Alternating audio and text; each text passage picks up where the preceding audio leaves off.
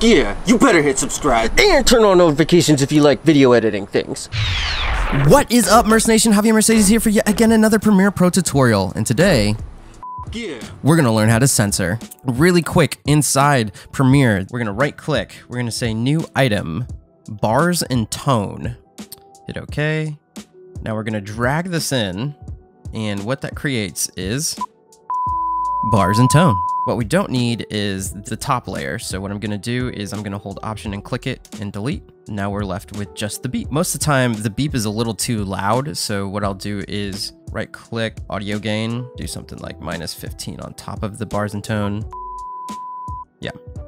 And what makes this a lot easier is you could click and drag this into place. But what I like to do is I like to click, hit copy, and just hit paste right where you want it to go.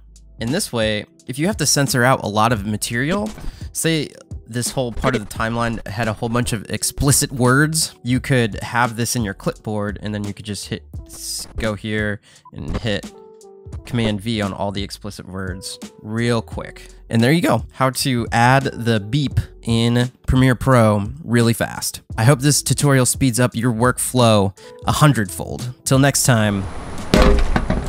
Yeah, you better hit subscribe. And turn on notifications if you like video editing things. Live that life of abundance, y'all.